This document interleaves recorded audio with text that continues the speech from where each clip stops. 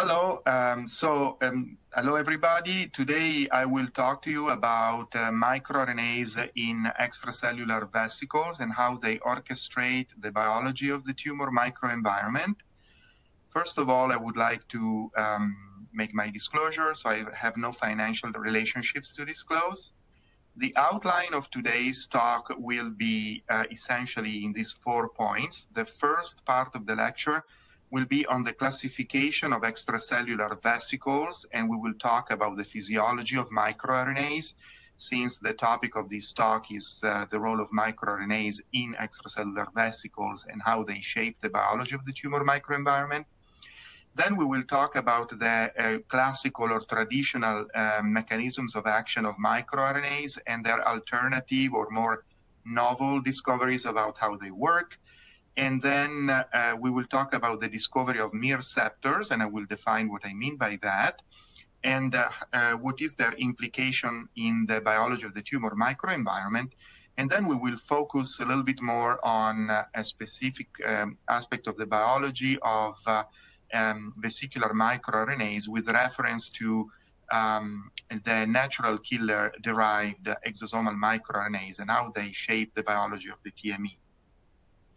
So the classification of extracellular vesicles is listed here. It's not complete and it's constantly changing. So, but it reflects essentially what we know as of yet regarding how we can classify extracellular vesicles.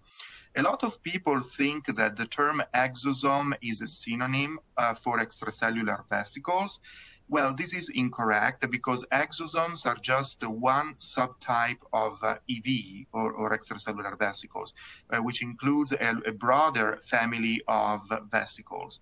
And to be more specific, exosomes can be considered as some of the smallest type of vesicles. Indeed, as you see in this slide under the size column, you see that exosomes have a range in size between 40 and 120 nanometers, whereas microvesicles have a range between 50 nanometers and 1 micron. And then we have apoptotic bodies that range between 500 nanometers and 2 microns. But there are also other categories of EVs that have been more recently identified. One includes smaller vesicles than exosomes, that are the ectosomes, that are between 10 and 20 nanometers. And then we have large oncosomes that are actually vesicles that are bigger than the apoptotic bodies, and whose size range is between 1 micron and 10 microns.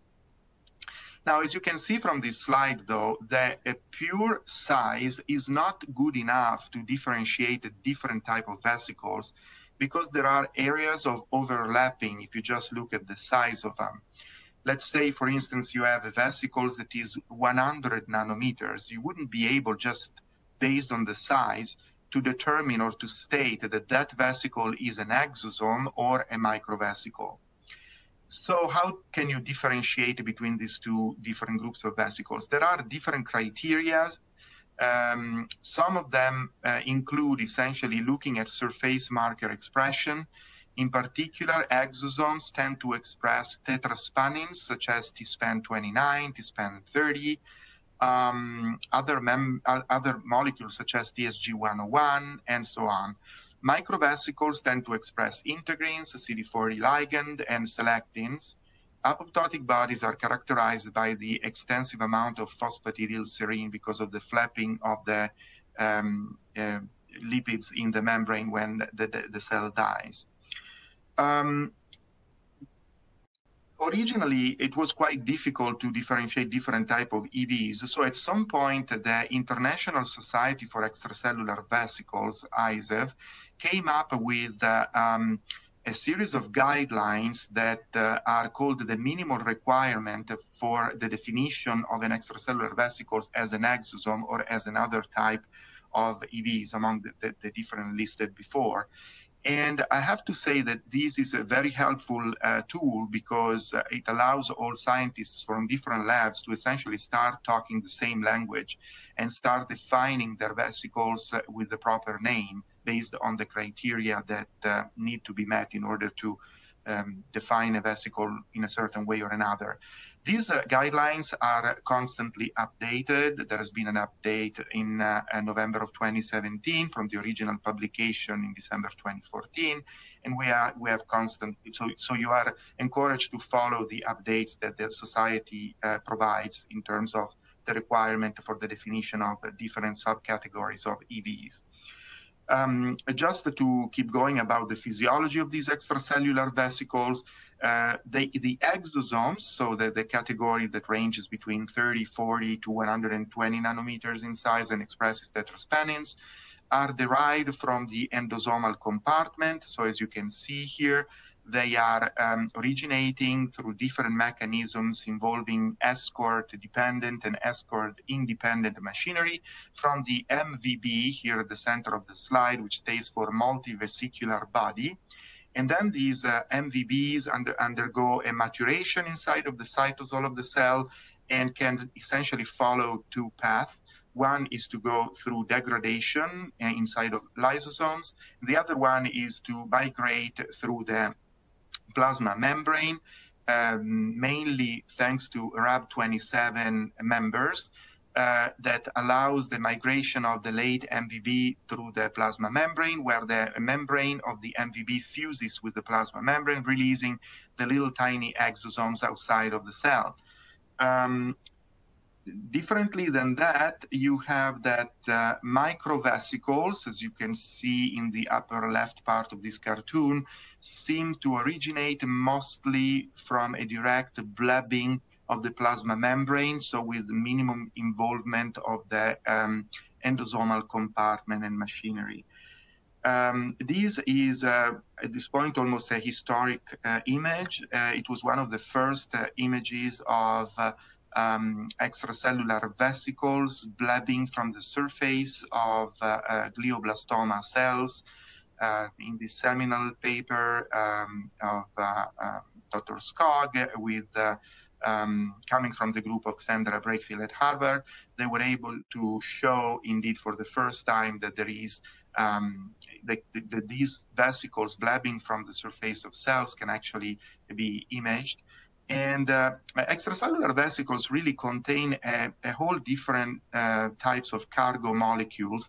Essentially, it has been shown that every possible macromolecule you can think of can be part of the cargo of EVs. So inside of EVs, you can find proteins, of course. You can find also, I'm not sure what happened here. So, okay, so you can find you can find proteins, you can find messenger RNAs, you can find non-coding RNAs, both microRNAs and long non-coding RNAs, and people have described also DNA inside of vesicles. And also, as I said previously, vesicles are characterized by the different type of molecules that define their surface landscape. Briefly, I would like to go through some seminal discoveries on the role of extracellular vesicles in cancer. This is from the group of David Leiden, and they were the first to provide evidence that melanoma-derived exosomes are able to educate bone marrow progenitors by transferring the oncogene MET. And also they were able to show that exosomes are able to induce a vascular leakiness at the premetastatic niche. And so if you block RAB27A, which is one of the proteins involved in the migration of the multivesicular body to the plasma membrane, this decreases the exosome formation and metastasis. And they were able to identify also specific exosomic melanoma signature, which involves genes such as TERP2, VLA4, HSP70, and MET, with prognostic implications. So it was the first paper really showing convincingly that a protein, an oncogene, can be transferred from cancer-derived exosomes to cells of the pre-metastatic niche, priming it to receive metastatic cells. And then another seminal paper here from Michiel Pechtel and Jacob van Rienen.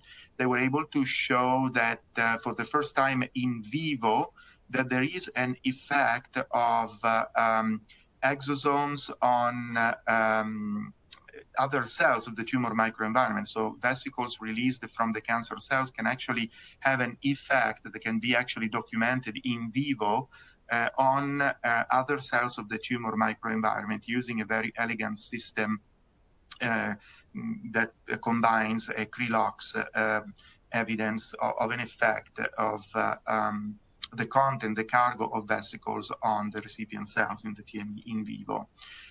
Then Raghu Kalluri's group provided the first evidence that surface markers of vesicles, such as glypican-1, can be used to identify cancer-derived exosomes, particularly beneficial in the early diagnosis of pancreatic cancer, so providing a lot of hope, of course, for patients that have this type of cancer, because as you know, and as we speak, this is still a very deadly type of cancer, and early diagnosis represents probably the most powerful tool we have as of yet for the healing and the treatment of this disease. So having an early marker to be detected in circulating exosome is certainly a very powerful tool against this disease. Another important paper, again from the group of David Leiden, provided the first evidence that actually vesicles are involved in the tropism of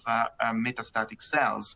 So in other words, cancer cells seems to be directed to a specific target metastatic organ after this organ has been primed by the vesicles, by the exosome released by these cancer cells. So they did a series of very elegant experiments showing that if you have, let's say, cancer, a breast cancer cell line that has tropism for the lung, and one breast cancer cell line that has a tropism for the brain, for instance, if you prime the animal with the exosomes derived from the cell that has tropism from the lung, and then you put the cells that tends to go to the brain, these cells actually will go to the lung just because there has been a priming from the exosomes derived from a lung tropic cell line. So this was a very powerful evidence that vesicles have an incredible central role, play an incredible central role in the definition of the target organ for the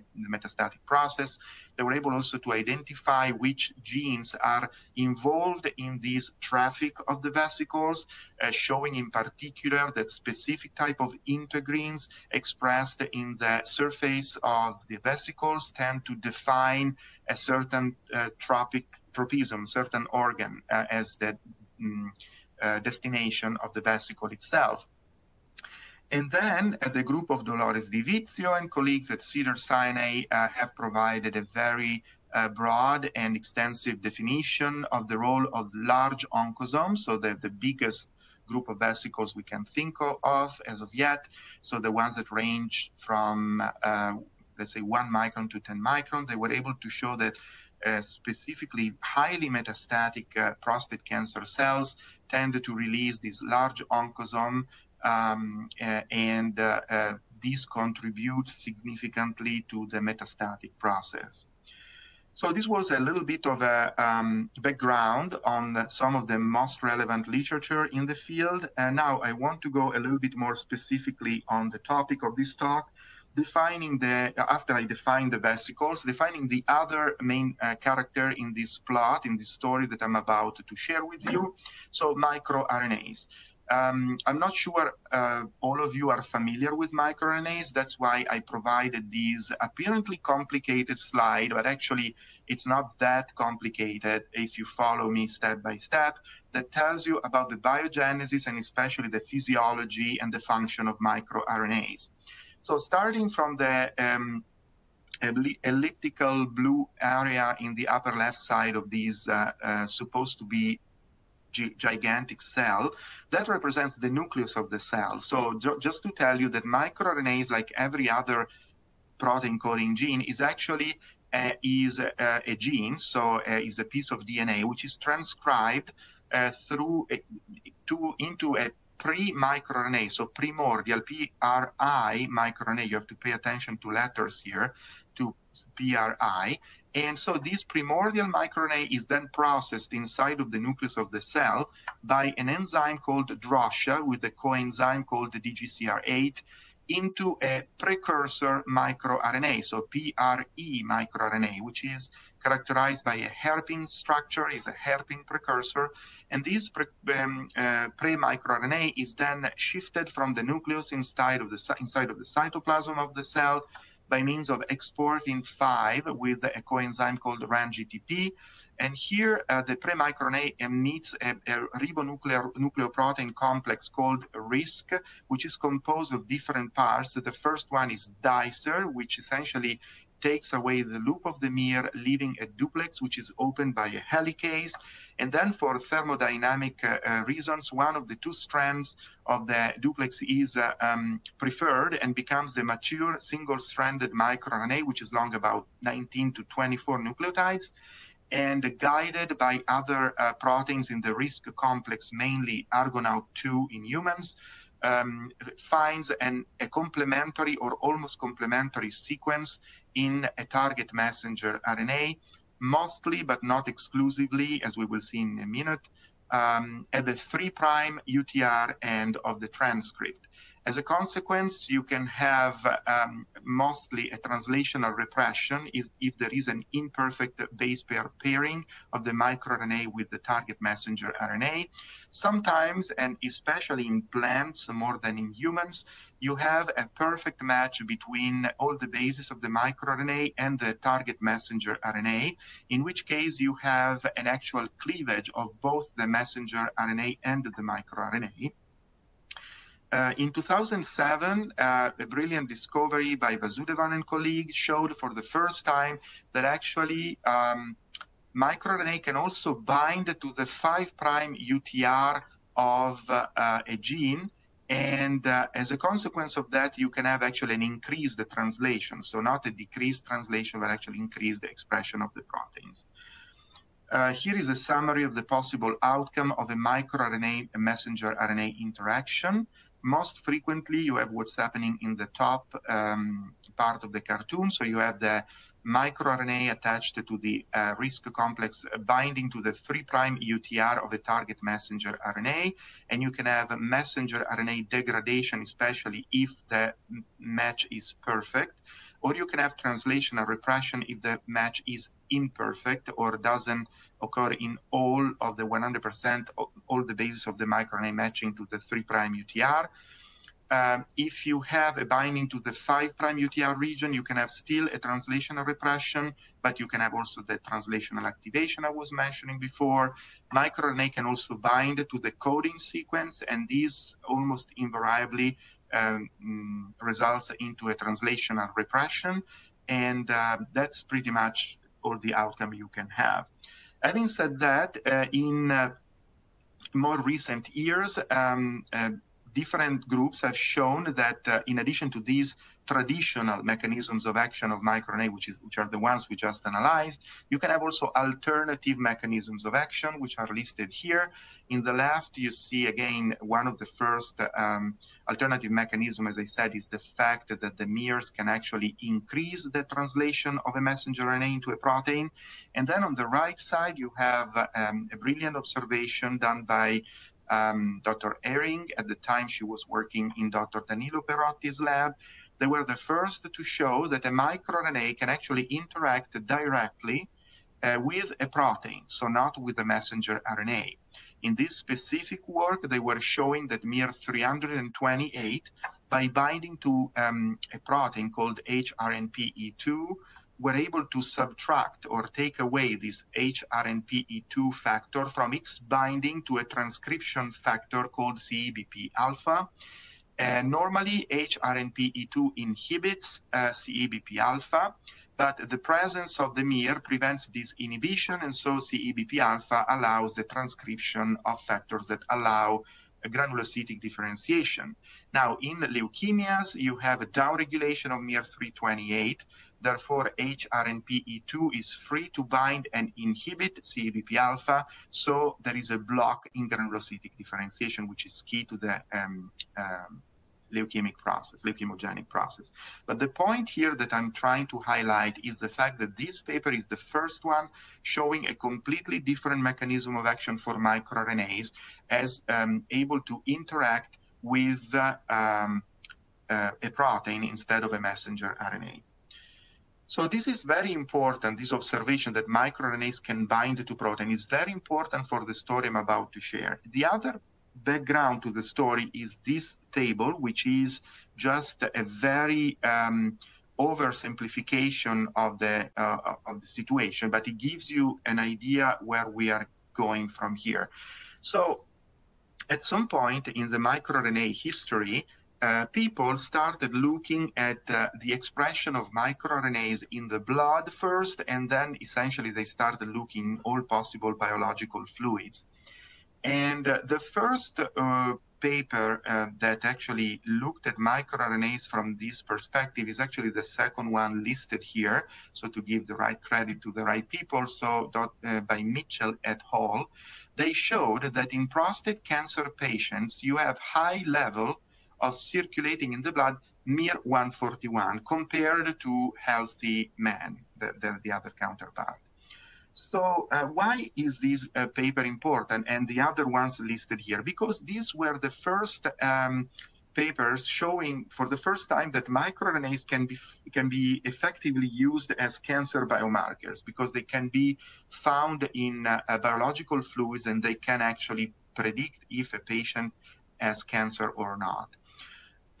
In those years, actually in 2007, Valadi et al. Of the group of Jan Lotval provided the very first evidence that microRNAs can be shuttled functionally from one cell to another inside of extracellular vesicles. And when I mean, what I mean by functionally, I mean that cell number 1 here, you see mast cell number 1, releases microRNAs inside of extracellular vesicles. And if you take the supernatant, not the cell, but just the supernatant from this cell culture, mast cell number 1, and you put it on the top of mast cell number 2, which is in a completely different flask, and so has never been in any contact with mast cell number 1, except for the fact that you put the supernatant derived from number 1 into number 2, you have that these microRNA contained in the vesicles released by mast cell number 1 enter into mast cell number 2, and they start targeting messenger RNAs in this recipient cell.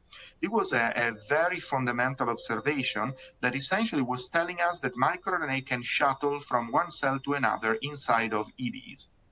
So now, putting these 3 pieces of evidence I just provided in the previous 3 slides together, so the fact that microRNAs can bind to proteins, the fact that they can be found circulating, and the fact that they can be transferred from one cell to another, prompted me and my group to think of microRNAs in a completely different setting, not only as regulators of gene expression by modulating the translation rate of messenger RNA, but actually as hormones. Because if you think of hormones, the definition of a hormone is a molecule which is secreted by one cell, which is part of a gland, goes into circulation and does something on an effector cell, so at a distance, by binding mostly through to a protein receptor. So it seems like the picture here fits quite nicely the definition of a hormone.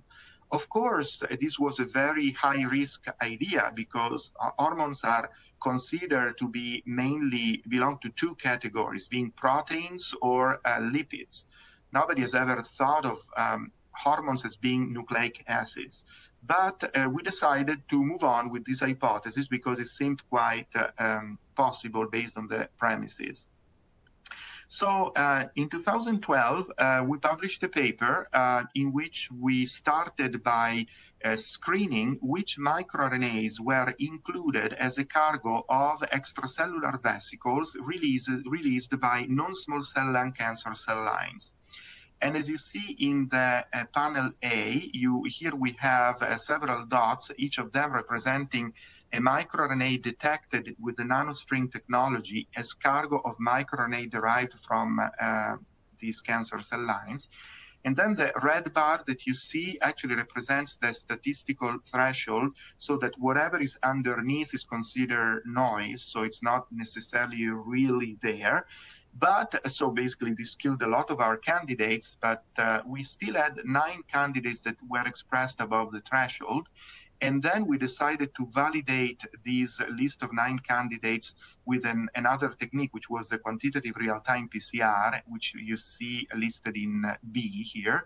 And we ended up showing that indeed there were, like in particular, miR21 and miR29A, which were highly expressed in the lung cancer cell line compared to a cell line which was used as a control, 293 cells, that, as you know, are not lung cells and are not even cancer cells.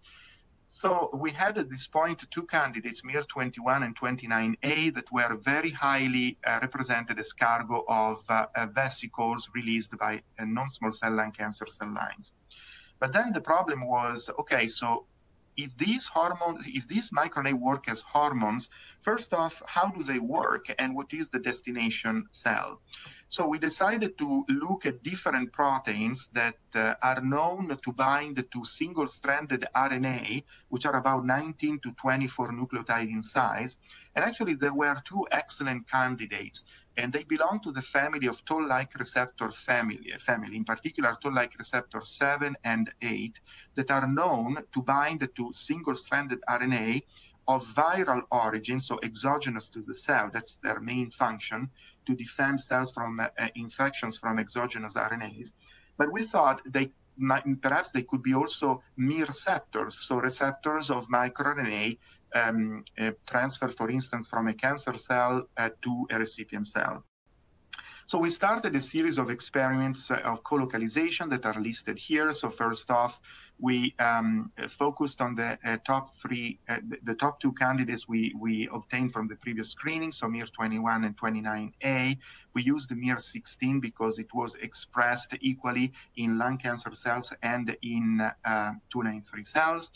And so we used the lyso tracker to label the endosomal compartment where the toll-like receptor 7 and 8 are located inside of the cytoplasm of cells. We labeled the toll-like receptor 8 itself with green, GFP, and we created artificial exosomes containing the microRNAs of interest labeled in red. And when we did the merging images, when you see yellow, it means colocalization. So we observed that all 3 microRNAs are able to enter the recipient cell from the artificial exosomes and localize in the endosomal compartment where the toll-like is located. Of course, this doesn't mean that the miR interacts with the receptor. For that, we had to perform immunoprecipitations that you see in the bar in the upper right side. So here we precipitated the protein, so the toll-like receptor, and we observed an enrichment for miR21 and 29A, but not so much for miR16. Whereas below, you see that we pull down the microRNA and you obtain toll-like receptor 8 only with miR29A and miR21, but not with miR16 or DOTAP, which is the empty vesicle that we use, plus all the other controls. And then the images you see underneath, they show that the main producer of these microRNAs, in this case is miR29A represented here, is actually the cancer cell, not the normal lung tissue counterpart. So we performed a series of co-localization experiments in situ hybridization, and at the end of the day, we were able to show that the recipient cell is the tumor-associated macrophage, especially at the so-called tumor interface, so at the line of demarcation between the cancerous tissue and the normal tissue surrounding it. And so we were able to formulate this model in which we see that the cancer cell, the non-small cell lung cancer cell, is able to secrete vesicles containing miR21 and miR29A that is uptaken by tumor-associated macrophages, especially the interface with the tumor. And here the exosome, or vesicles, I should say, fuses with the endosomal compartment where the toll-like receptor 8 in human or its counterpart in mouse, which is TLR7, is able to bind literally physically with the microRNA, triggering the downstream signaling of the receptor, which is an F-kappa beta signaling, which induces the secretion of TNF-alpha and interleukin-6, which promote tumor growth and the metastatic potential. In a later publication in 2015, Dr. Chalagundla, who now at the time was a postdoc in my lab, now is an assistant professor at the University of Nebraska. So he was able to show that the same crosstalk is important in neuroblastoma, so in pediatric cancer. And again, neuroblastoma cells, like lung cancer cells previously, are able to secrete miR-21. Interestingly, we didn't see the secretion of miR-29A from this cell line. But this miR-21 then is uptaken by the tumor-associated macrophages, where it binds to toll-like receptor 8, triggers an F-kappa beta activation, which transactivates the expression of miR-155, so another microRNA, normally very little expressed in the cancer cell itself.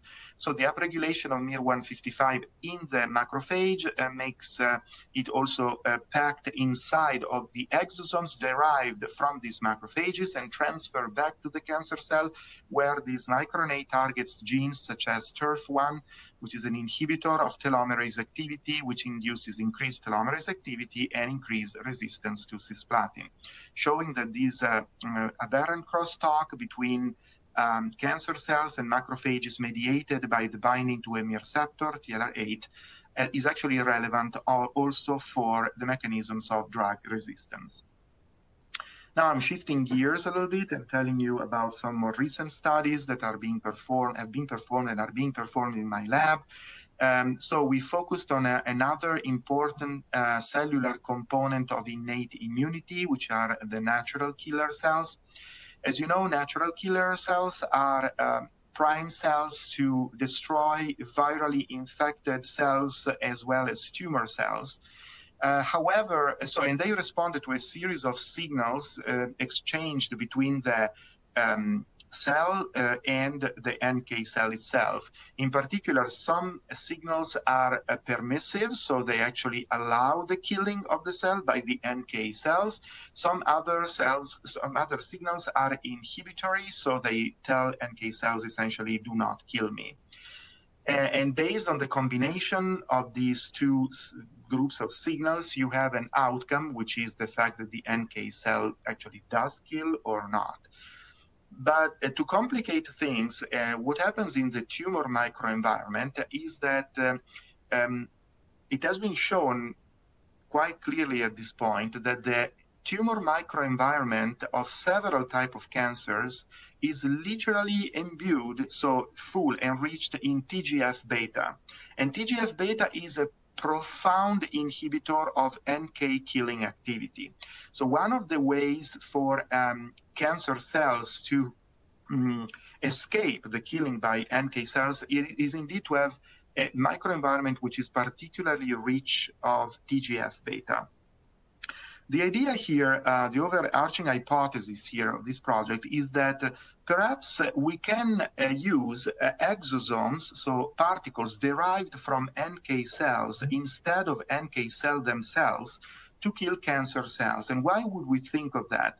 For a series of reasons. The first one is that one of the problems that you have every time really you perform a cell therapy, so NK cell therapy included, is that you have one important side effect of the injection of cells as therapeutics in patients, is that you might have the so-called cytokine storm, which is a situation in which there is like a strong secretion of cytokines that can actually lead to important side effects like very excruciating headache or very high fever that ultimately might lead the oncologist even to stop the treatment because the side effects are just unbearable. And so at this point, the therapy is not effective anymore because you have to stop it because of side effects. So the idea here is that perhaps with the vesicles instead of the cells themselves, you might actually be able to prevent this cytokine storm issue from happening. The other possibilities, which is number two here, is that cancer cells, especially leukemic cells, tend to have nests, so to hide in the so-called pharmacologic sanctuaries. So one being the brain, another one being the testis, where there is like a brain-blood barrier or a testis-blood barrier that prevents therapeutics, and actually in particular cell therapeutics, to cross the barrier and enter that compartment where the cancer cell is actually nesting. So, and it has been shown actually at this point by several papers that vesicles derived from different type of cells, including NK cells, seems to be able to cross quite easily these barriers, this anatomical barrier that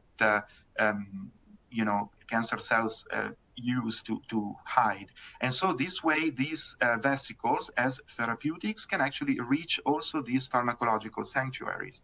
Then, of course, all the signaling that occurs between cancer cells and NK cells, so in particular the inhibitory signaling, perhaps are not at stake, are not necessarily involved in the killing mediated by vesicles, if you use vesicles instead of this NK cell as therapeutic. So based on all these ideas, we decided to follow up on these interesting hypotheses.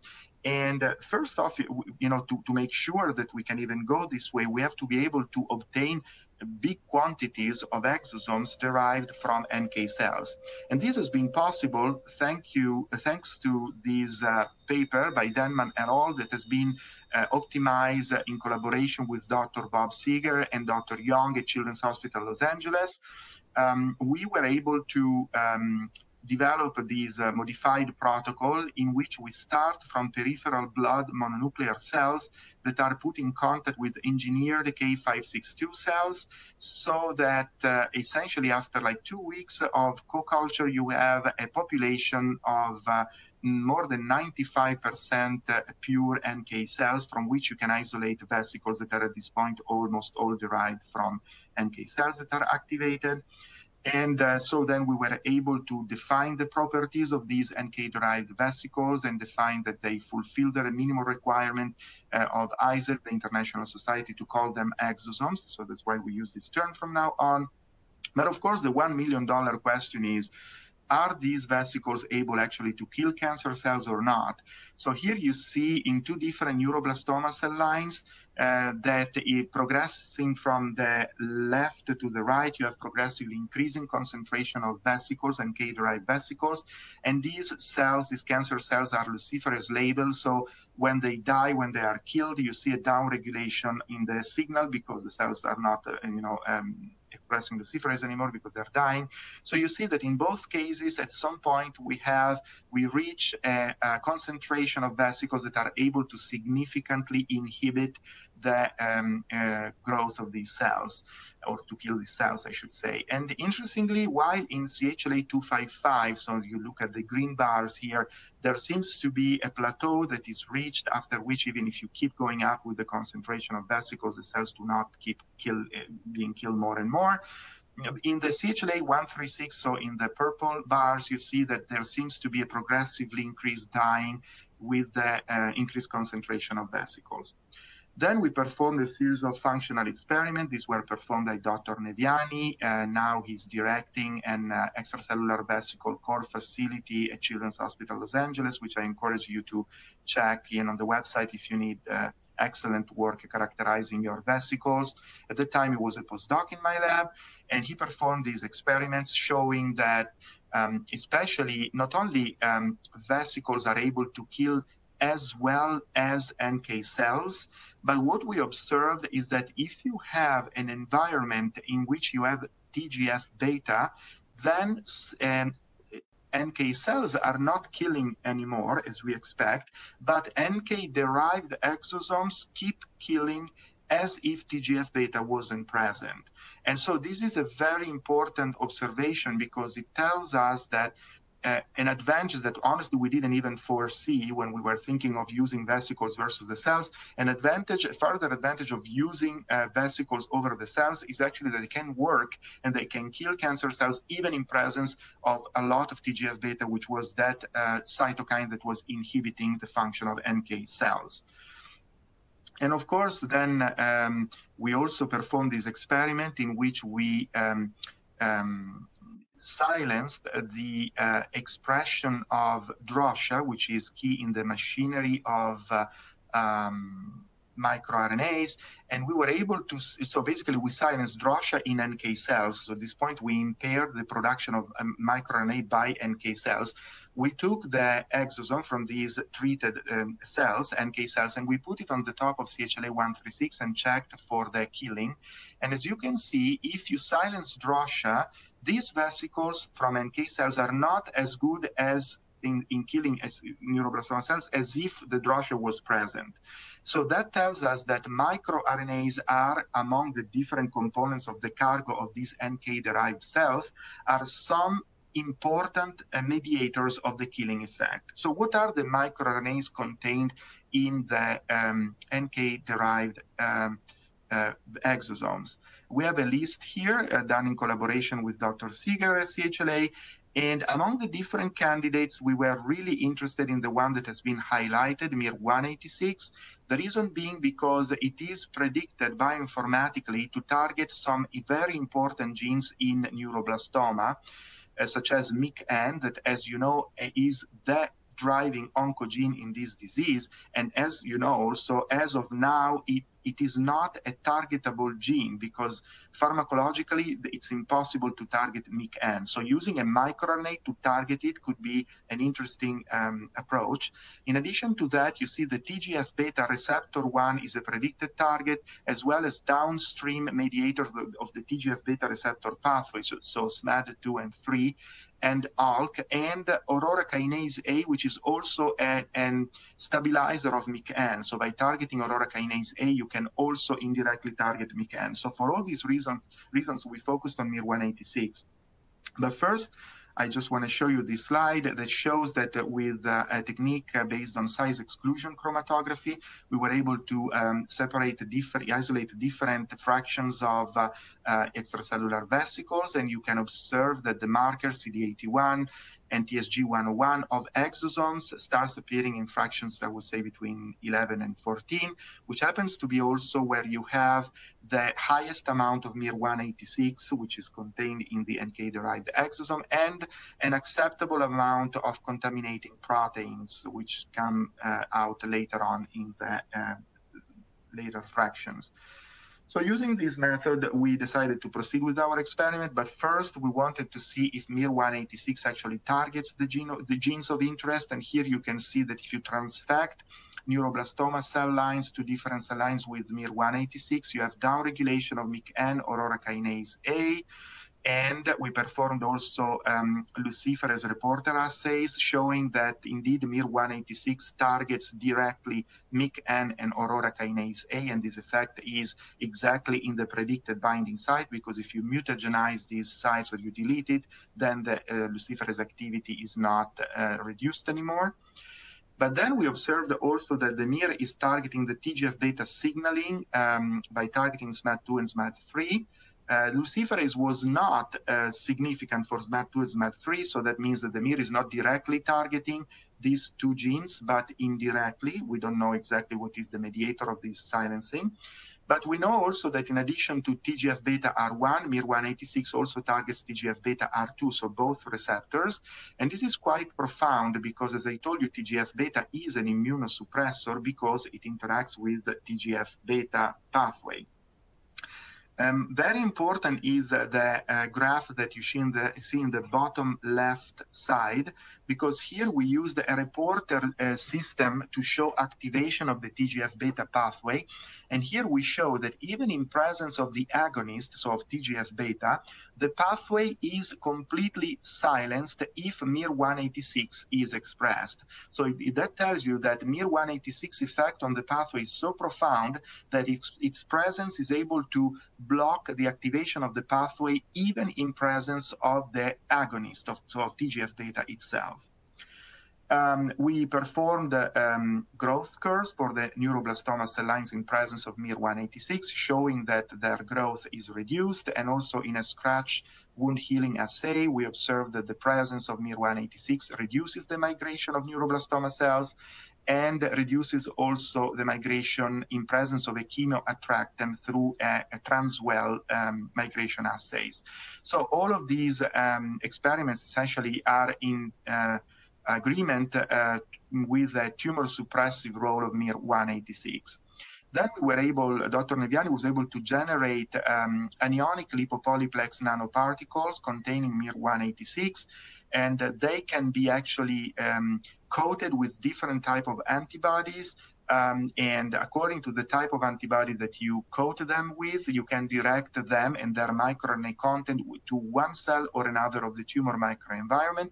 Here is just to show that if you transfect NK cells with these nanoparticles containing miR-186, in particular, if you coat them with the antibody against the CD56, which is a marker for NK cells, you're able to deliver more efficiently this miR in NK cells, and you can find it also in the exosomes derived from NK cells.